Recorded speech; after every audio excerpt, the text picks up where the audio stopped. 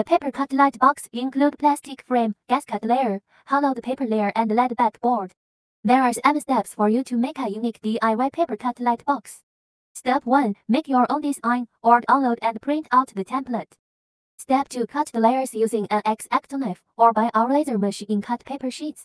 Step 3. Reassemble the layers and glue them together. Step 4. Build a frame inside the box to keep the glass panel in place. Step 5. Make a bag for the light box. Stick LED light strips on it.